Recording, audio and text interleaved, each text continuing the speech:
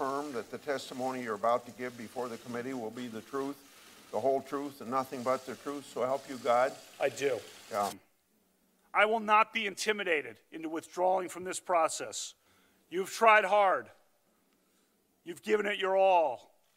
No one can question your effort. But your coordinated and well-funded effort to destroy my good name and destroy my family will not drive me out.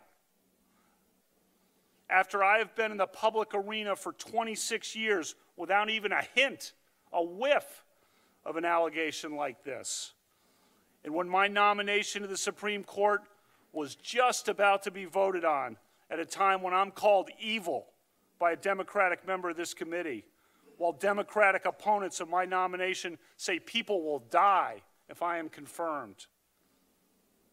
This onslaught of last-minute allegations does not ring true. I'm not questioning that Dr. Ford may have been sexually assaulted by some person in some place at some time. But I have never done this to her or to anyone. That's not who I am. It is not who I was. I am innocent of this charge.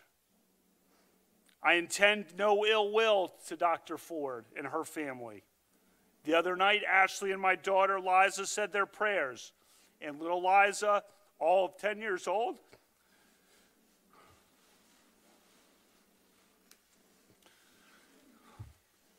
said to Ashley, we should pray for the woman.